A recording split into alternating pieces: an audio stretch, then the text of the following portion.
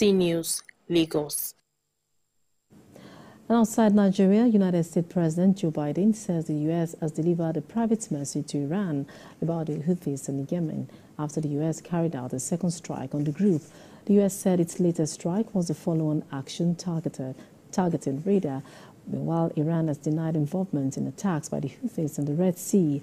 However, Tehran is suspected of supplying the Houthis with weapons, and the U.S. says Iranian intelligence is critical to enabling them to target ships.